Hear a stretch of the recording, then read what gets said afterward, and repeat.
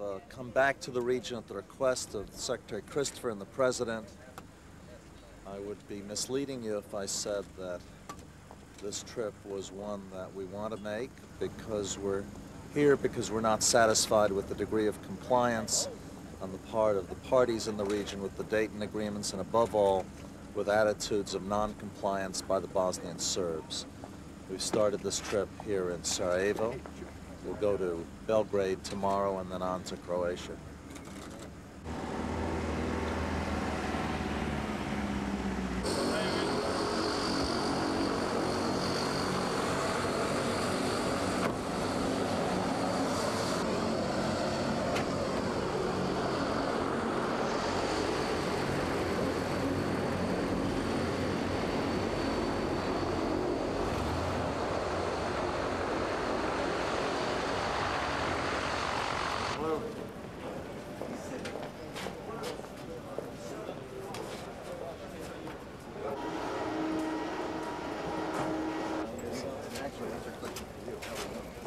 I'm not so happy.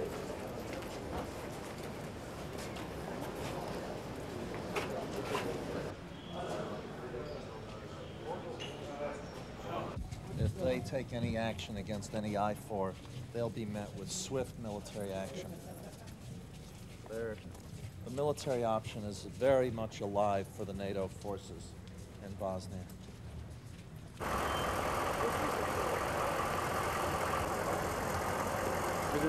Все,